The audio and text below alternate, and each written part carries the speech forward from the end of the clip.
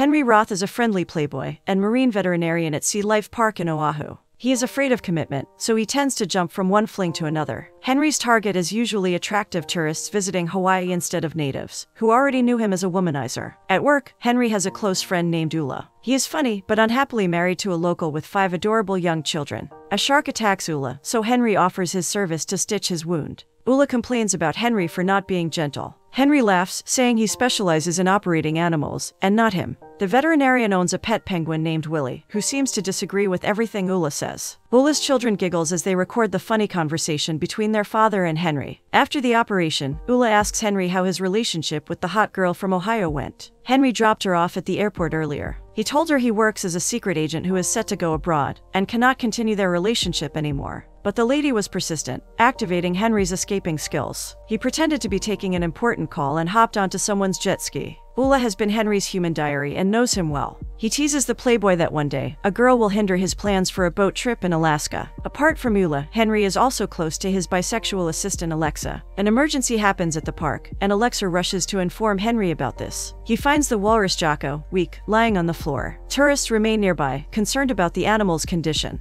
Henry instructs Alexa to check the temperature of the pool. The silly assistant tends to rattle in emergencies. She jumps to the water instead of using the thermometer. Alexa swims back with another task to do. Henry tells her to get 2 fish from the barrel. Alexa follows, but the fishes she got were warm. Henry rejects it, requesting her to get another one from the bottom. Alexa, who has bad comprehension, dives to the bottom of the barrel for a fish. Henry gives it to Jocko, but there is no response. Seeing Alexa panicking makes Henry irritated. He instructs her to stay calm and stand near Jocko's face. Henry suspects the animal has either ingested a substance or never burped, blocking air from breathing. He revives it by hardly pressing its stomach. He fails on the first try, commanding Alexa to remain in the position and check Jocko's breathing progress. Henry applies pressure again to the animal's body, and this time it works. Jocko puked everything but directly at Alexa, pissing her off. Meanwhile, Henry jumps out of joy with Willie, the penguin, after saving the walrus. Apart from being a veterinarian, Henry is also a certified sailor. He dreams of visiting Bristol Bay, an unspoiled walrus habitat.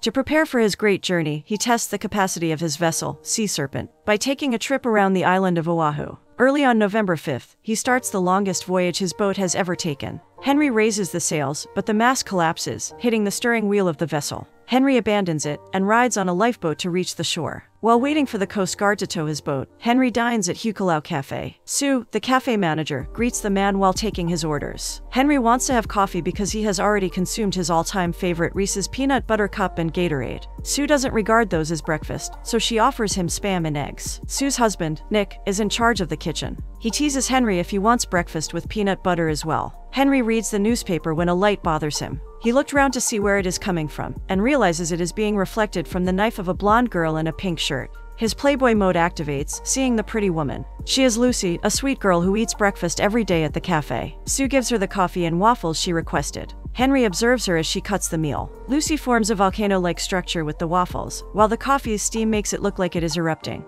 Henry is amused by her creativity and can't get his eyes off her. While performing an ultrasound with his assistant, Henry shares his encounter with the blonde girl yesterday. He finds her cute but assumes she is a local, turning him off to pursuing her. Alexa wonders why he is afraid of commitment. It seems like he's traumatized by an ex-girlfriend in high school, who cheated on him for cute boys. Henry confirms her guess is partly correct. It was an ex-girlfriend in college choosing an old professor over him. The next day, Henry returns to Hukilau Cafe, hoping to bump into Lucy again. He seems to be lucky because Lucy is right in front of him. Nick greets Henry, calling him Mr. Peanut Butter Cups. Henry is not a regular customer of the cafe, making Nick wonder why he is visiting. The man replies he cannot get over the Spam he prepared last time. He wants to order it again with some fried eggs. Nick is flattered, not knowing that he only came for Lucy. Lucy wears the same pink top like last time. Similarly, her meal is still the waffle, and she makes a house with it. Henry finds it cute and helps her out. He gets a toothpick and uses it as a hinge for the house's door. Lucy finds his idea smart because she has never thought of that before. Lucy introduces herself to the man, thanking him. Henry grabs the chance to hold her hands while saying his name. He also expresses amusement with her craft, telling her to keep it up. Lucy learns he sits alone, so she invites him to her table. Henry is delighted but never shows a smile to keep his intention a secret. He accepts Lucy's offer to get to know her even more. Sue is intrigued by Henry sitting with Lucy. She knows the man is a playboy, so she fixes her eyes on them while she works. Lucy assumes he is an architect because of the hinge idea. Henry shares he works with fish but does not disclose his profession. It makes sense for Lucy because he smells like a fish. Henry apologizes while wiping his hands. He fed the walrus earlier, which could be why he stinks. Henry does not believe her saying she loves the strong smell of fish. Lucy's father and brother, Doug, are fishermen and go out to the sea for months. At times they are gone, and Lucy is left alone at the house, missing them. Soon after they return, Lucy would hold their hands for 5 minutes each, and it would smell like fish. The best smell in the world, as she calls it. Henry finds her adorable, watching her contagious smile. He jokingly offers his hands to be sniffed by her. Surprisingly, Lucy holds it, not complaining about how it smells, and sniffs them. Hours pass, and customers leave, but Henry and Lucy are still talking. Lucy burst into laughter after Henry's joke. The man loves hearing her laugh, while Lucy likes how he makes her happy. Sue interrupts them, saying they need to set up the diner for lunch. Outside, Henry shares how mysterious walruses are. Studies on how wild they are on the water are not yet explored. Existing knowledge about their behavior is mostly recorded when they are on the land, entertaining guests like Jocko. Such research gap interests Henry, which is his dream to explore soon. Lucy is amused, thinking walruses are not wild, sleeping on icebergs while yawning all the time.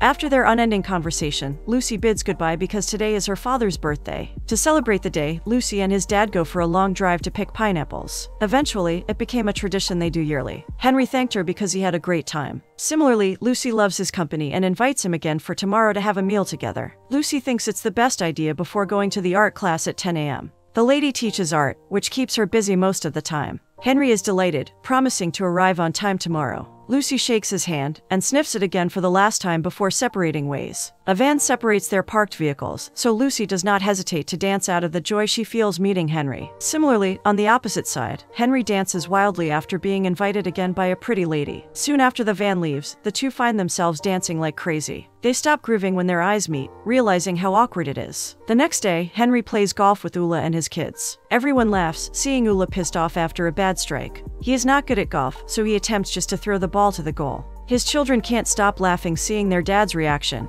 who failed to hit the ball. Ulla challenges them to strike, which the kids gladly accept. They lined up 5 balls for each and strikes them together. The kids hit the goal effortlessly, making Ulla jealous of their athletic move. Out of nowhere, Ulla opens up meeting a good-looking, blonde tax attorney at Starbucks. Ulla shipped her to Henry, saying he is the best man to contact in case she wants to take a vacation in Hawaii. Ulla raises a paper containing the lady's contact number to tempt Henry. Surprisingly, the womanizer Henry refuses the offer, dismaying Ulla. A kid shouts to Ulla about his stitch bleeding. He requests Henry to close his wound, but he wants to surf first. Another man playing golf overhears him. He warns him to avoid surfing in the sea with an open wound, because it might attract a shark. Ulla disagrees because sharks are naturally peaceful. The old man never believed him after learning he got the bleeding stitch from a shark's bite. Henry continues playing golf. He panics after hitting the ball too much, leading it to a cliff. Henry is having difficulties finding it after it lands on the shore. Suddenly, an attractive hand catches his attention. It was Lucy, and she got the ball. Surprisingly, the sweet lady acts flirty and seductive, which Henry enjoys. Lucy confesses she visited because she thought of him all day. She can't wait to have another breakfast together. Henry is lying on the field, hearing Ulla and the children's laughs. It is only then he realizes he was only daydreaming about Lucy. But according to Ulla, he passed out after the golf ball hit the cart and bounced back to his head. Ulla and the kids wonder who Lucy is, the name he keeps mentioning. There, Henry confesses he was falling for that girl, making him return to the diner daily. The problem is she is a native who may soon discover what a playboy he is. Ulla suggests continuing his upcoming meetup with the blonde tax attorney named Noreen. Henry introduces himself as a professional cliff diver in Hawaii. Noreen imagines how fun it would be as a diver because he earns money while enjoying it. She feels jealous because tax attorneys like her rarely take a vacation to have fun. Henry notices the girl is flirting with him. She also pretends to be intoxicated and weak to tempt him. Noreen asks Henry about his thoughts. The man imagines Lucy and her smile. He swears not to replace her with the girl he only met. Henry confronts Noreen by telling her to stop pretending to be drunk. There is no alcohol content in the drink she finished earlier. Henry knows it because he also acts intoxicated to take advantage of lovely tourists to fall in love with him. Noreen is too stunned to speak after his frank statement. Henry continues talking, revealing he is not a cliff diver because he is afraid of heights. But Noreen is persistent in seducing him. Henry suggests his assistant Alexa, whom she could date for her remaining days on the island. Noreen is confused because the unattractive man looks like a girl. The next day, rain pours hard, but it doesn't hinder Henry from visiting the diner. Sue tells him to go home because they are closed today. She only did it knowing Henry was flirting with Lucy the other day. The man doesn't listen and stays in his chair. Henry greets Nick as Tattoo Face after teasing him as Mr. Peanut Butter Cups. Unlike Sue, Nick gladly welcomes him to the diner. Henry orders the spam and eggs combination, like the last time. Lucy arrives wearing a pink shirt and white trousers again. Henry confidently talks to her. Lucy greets him back but reads again the book she has brought with her. Henry sits before her, offering his stinky hands to be sniffed. Earlier, he patted the walrus at work and confesses he keeps thinking of her. Lucy freaks out, calling him a pervert. She demands the man leave her alone. Henry wonders if he said something wrong, because she looks irritated by his presence. Lucy is pissed off since she doesn't know him. He keeps insisting they met yesterday, which she doesn't recall. Lucy asks for Nick's help because the guy won't leave her. Nick has no idea she was referring to Henry. Sue pulls Henry outside the cafe to talk to him. She informed the man that Lucy is a special person. A year ago, Lucy was involved in a terrible car accident with her dad, Marlon. They had gone on a long drive after harvesting pineapple for his birthday. Suddenly, a cow came in the middle of the road, and Marlon lost control of the vehicle. The car crashed on a tree, where her father broke some ribs, and Lucy suffered a serious head injury. She lost her short-term memory, and she only remembers things that happened before the accident. Incapable of converting short-term memories to long-term memories, Lucy wakes up thinking every day is October 13th, her father's birthday. This explains why she eats waffles for breakfast at the diner daily, wearing the same shirt. She came to the restaurant before the accident, which is the last thing she remembers. Hearing that, Henry realizes that Lucy doesn't remember him even if they only met yesterday. Lucy has no idea of the accident. Her dad and brother don't want her to recall the tragic incident either. To make it possible, Marlon and Doug reenact the activities of October 13th. Marlon also printed out several copies of the newspaper of that day, and puts them on the porch for Lucy to avoid confusion. After having breakfast at the cafe, Lucy is bound to go home to go with her father to pick pineapple for his special day. It can be seen that Lucy bids goodbye to Henry for the same reason. If there is a thing that Marlon changes in the reenactment, is having the pineapple ready before Lucy arrives. The lady wonders why he picks it up without her. Marlon pretends that a vendor gave it to him as a birthday present. He accepts it so as not to hurt his feelings. Lucy believes in him and lets it pass. She teases her father that the vendor might have a crush on him. To kill the time they would have traveled to get the pineapples, and the hours of the accident, Marlon lets Lucy draw something on the workshop he newly painted with white. As an art enthusiast, Lucy finds the wall doll. She plans to add colors to make it look alive, but before starting, she asks her dad to promise her they will pick up pineapples together on Thanksgiving. Marlon nods yes. Anyway, tomorrow will be another October 13th for her. Lucy is a fan of the Minnesota Vikings. Today is their game, so she instructs her dad to turn on the television. The game happened more than a year ago, so Marlon watches it through a videotape he keeps in a box. He is right on time playing it as Lucy comes home to see her idols. Marlon has got tired of repeatedly watching the tape, so he plays a card game while sitting on the couch. Similarly, Doug has memorized the Vikings' moves, spoiling them for Lucy. He makes a bet with Lucy that once the Vikings lose, she will be the one to wash the dishes. The innocent lady has no idea and accepts the deal. In the end, Doug wins, amusing Lucy. Marlon throws slippers at him for taking advantage of his sister's condition. Before the day ends, Lucy sings a happy birthday song to his dad with Doug.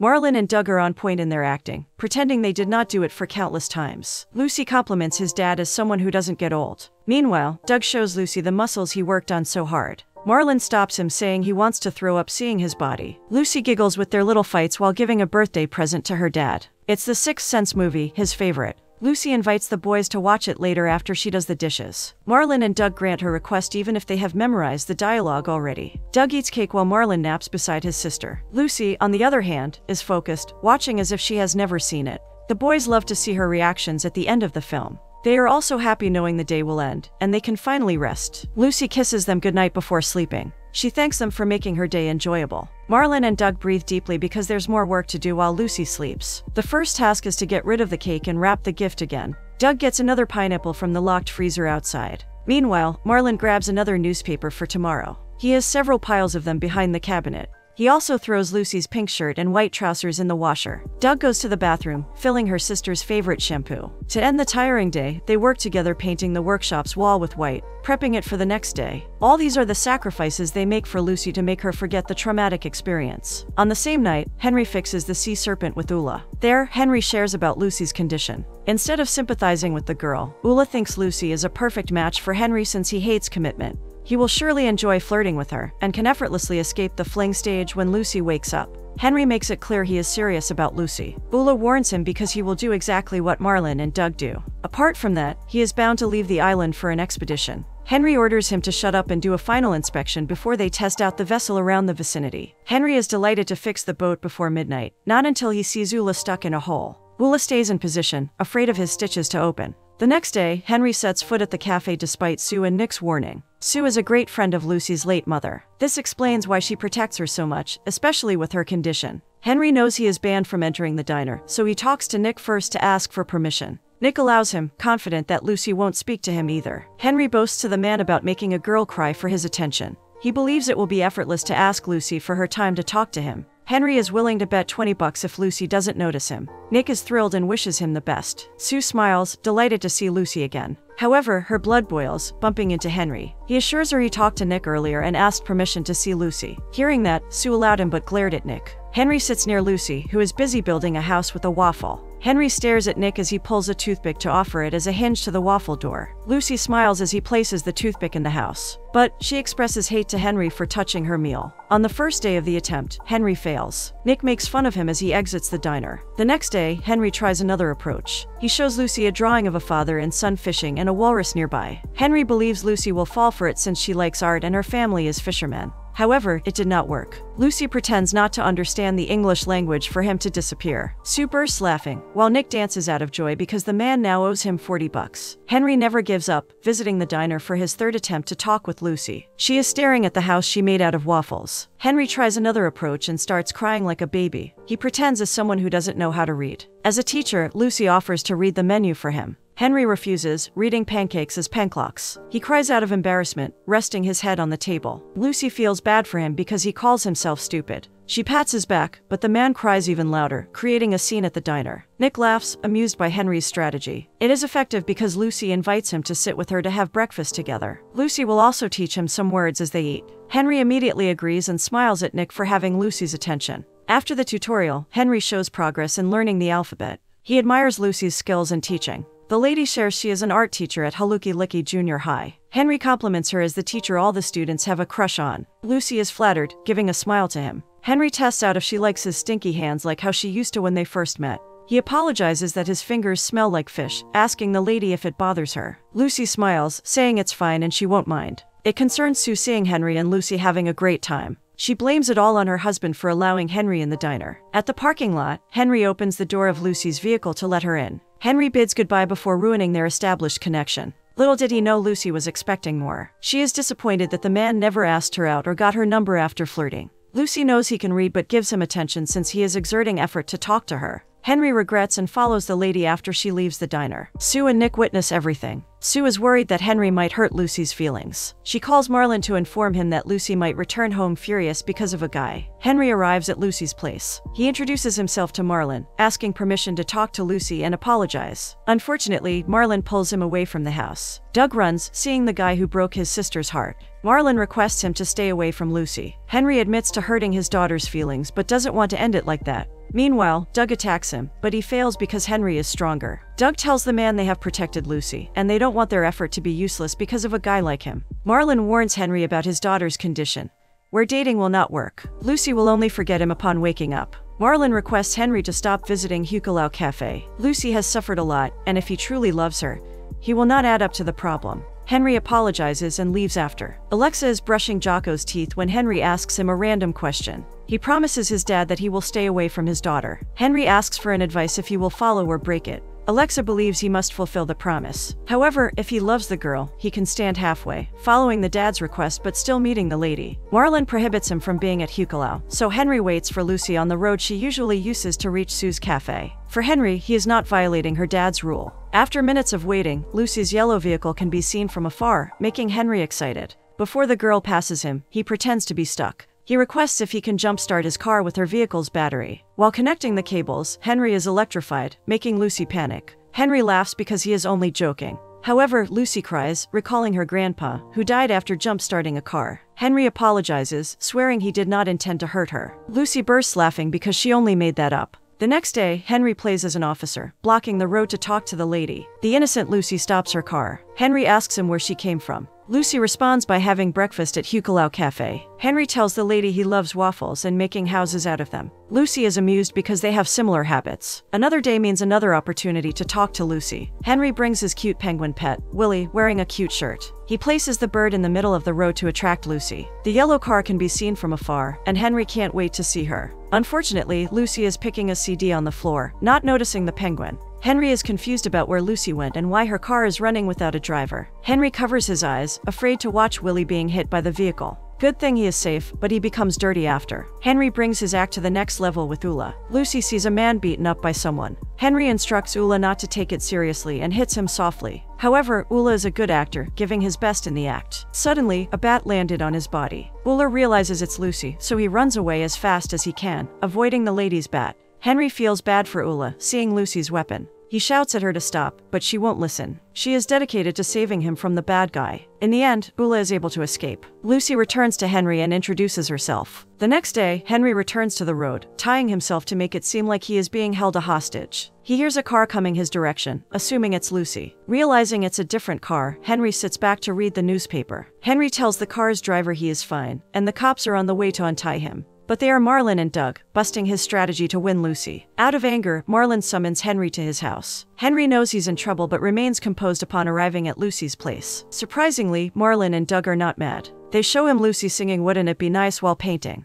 She never does that before, only after meeting Henry. Marlon is delighted that his daughter's condition is improving a little. "Wouldn't It Be Nice" is Lucy's mom and dad's song. Whenever Marlon leaves for a fishing trip, Lucy packs the tape into his dad's things. She knows that the song will make her dad miss her mom. Doing so will force his dad to come home sooner. Amazingly, Lucy remembers the lyrics, singing them for the first time after the accident. The next day at the cafe, Henry greets Lucy while she's reading a book. He also asks if he can sit with her since she has no one beside her. Lucy declines, saying she has a boyfriend named Ringo McCartney. Suddenly, Lucy panics, seeing a cop writing a ticket. The lady insists her plates are not expired. She grabs a newspaper to prove her point. However, she discovers something. The date of the paper is not October 13th. Confused, Lucy goes to the shelf to check if they are all the same. Lucy returns home, hungry for the truth. She hits the bell several times, telling his dad she's mad. Marlon calls Doug for support. Lucy trembles seeing the newspapers her dad printed out, especially for her. She runs to the boardwalk to process everything. She cries, kneeling, as she recalls the accident. Henry also helps Marlon and Doug to comfort her. Marlon shows her a compilation of cards, pictures, and a cut part of a newspaper about how terrible the accident was. She was hospitalized for 3 months before recovering from injuries. Lucy wants to hear her condition straight from the doctor, which she has already heard countless times, according to her dad. Henry offers to take her there, interested to know about it. Marlon drives the car with Lucy and Henry at the back. Lucy gives up reading the book about the accident because she fears flipping another page. Henry tells her to calm down while calling her Luce. It irritates Lucy because the man acts as if they know each other. Marlon reminded his daughter she was dating Henry. Hearing this surprised her. Lucy asks more about what happened last October. Someone took over her class while her closest friends were already married. Lucy cannot imagine how they could lie to her every day, and she feels sorry for them. They arrive at the hospital, where the doctor explains everything. He shows the brain scans of Lucy where there is no improvement. Lucy's condition is known as Goldfield syndrome. This explains why she forgets everything when she wakes up. Her brain is incapable of converting short-term memories to long-term ones. Lucy's condition is stable but most likely permanent. The doctor also informs her that it might get worse eventually. He advises her to visit Callahan Institute, the leading brain injury clinic in the Pacific Rim. There, she can find hundreds of people suffering from a similar problem. One of them is Tom, who lost a part of his brain, forgetting information of only 10 seconds. It was already late when they arrived home. Lucy greets everyone goodnight, tired after the long trip. She also thanked Henry for being nice to her all day. Lucy doesn't want to dump him, so she advises him to bring lilies the next day. She loves lilies very much, and Henry can use them to catch her attention tomorrow. Lucy accepts the fact that she will forget Henry the moment she wakes up. At that moment, Henry gets Marlon's approval to date his daughter. He also invites him for a beer with Doug. Henry shares with the boys about his voyage to Bristol Bay to study Pacific walruses. Their topic jumps to Lucy's condition, where Henry tells them that maybe Lucy freaked out earlier not because of the accident, but after knowing her life as a setup. Henry wishes for an alternative way to tell Lucy about the accident calmly, without sounding like they are lying to her every day. Before heading home, Henry keeps the book because he plans to do something.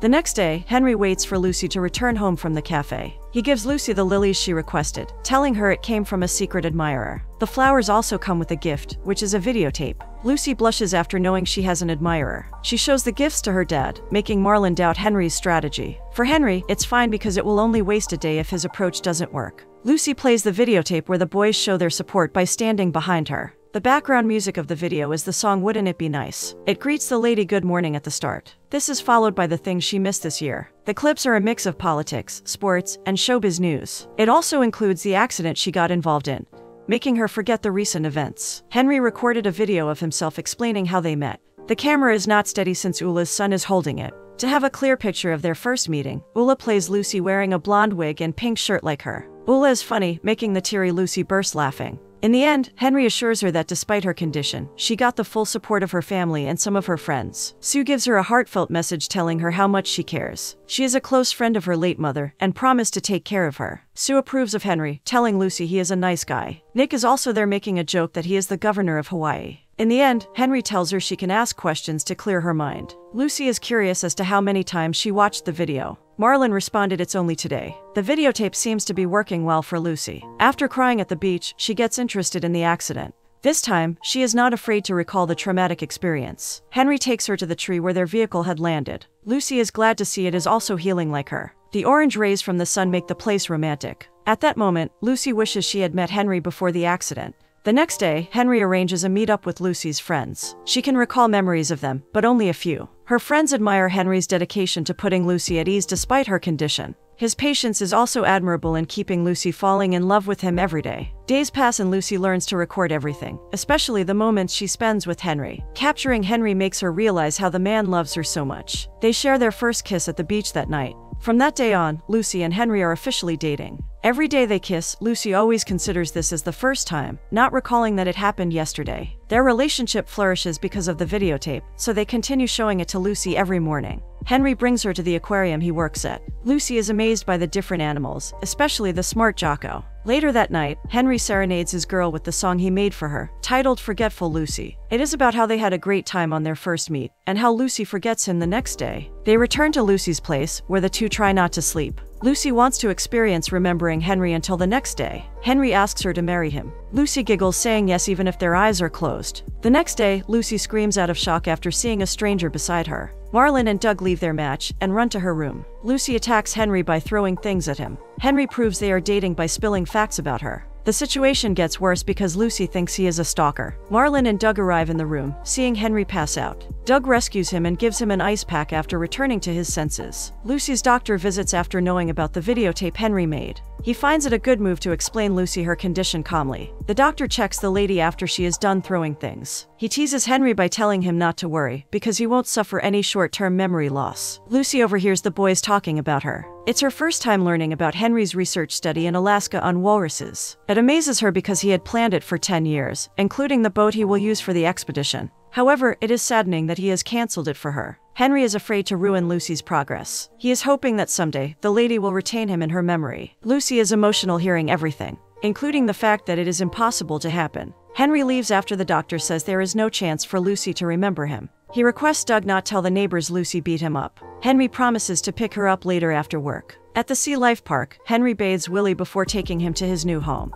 Meanwhile, Ula is pissing off Henry for eating brownies near the dolphin. Henry calms down after seeing Lucy. Unlike earlier, she is concerned enough to ask him about his head. Henry smiles, telling her he feels better. Lucy brought a diary she wrote after watching the videotape. She logs everything there, especially the moments she spent with Henry. Lucy tells the man she is nervous seeing him, making Henry wonder why. Lucy is breaking up with him. The lady pointed out he had plans and a life before meeting her. But now, all he does is make her fall in love with him every day. Henry denies it, telling her she is not a burden.